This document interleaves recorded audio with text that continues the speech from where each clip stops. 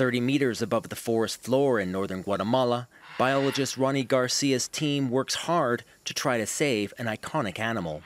Scarlet macaws are endangered here. There's only a few hundred left in Guatemala's tropical forests. Habitat loss and wildlife trafficking have decimated their population. Habían dos pichones acá en este nido. There were 2 macaw chicks in the nest here, but when we came back to check on them, they were gone. What we did find were the marks made by the equipment thieves used to climb the tree and steal the chicks. The nest had been robbed. Garcia checks on a young macaw that was removed from a nest at risk from poachers.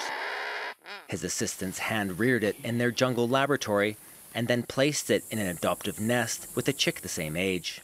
With 2 young macaws now in the nest, the chances of one of them surviving long enough to reproduce has doubled. Mi esperanza es que en 10 años. My hope is that in 10 years we won't be doing any work in the field because the scarlet macaw won't need our help. I hope we can shut down the illegal markets and stop the theft of chicks.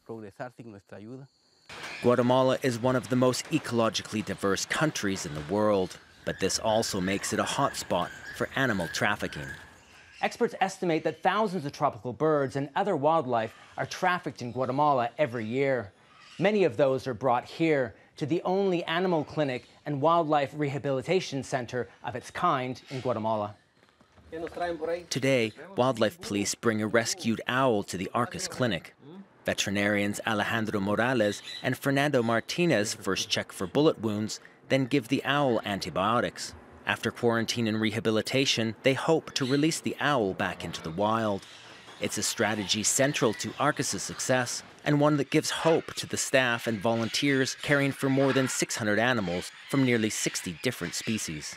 We're trying very hard to put out our message of say no to illegal wildlife trade.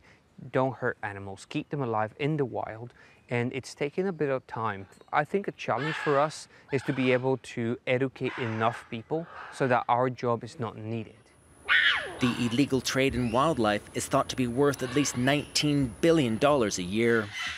Stopping local species from going extinct will likely keep Guatemala's animal rescuers busy for many years to come. David Mercer, Al Jazeera, in Petén, Guatemala.